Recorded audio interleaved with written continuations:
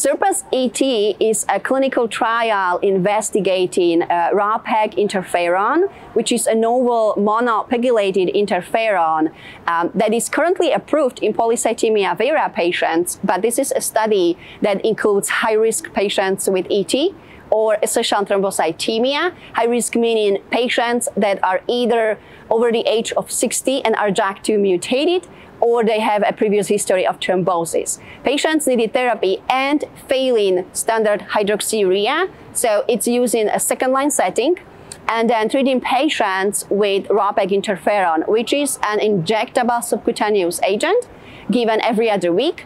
And then the primary endpoint is going to be comparison or evaluation of how is the control of hematologic parameter going to look after 12 months of treatment in the second-line setting.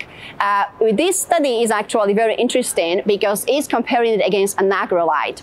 Anagrelide is an agent that is established, used either frontline or second line, and could give us control of the platelets. So with this study in a SURPASS ET, patients will be randomized to either Ropeginterferon or Anagrelide, and then we will be comparing the efficacy of these both agents at the time of we set up the endpoints.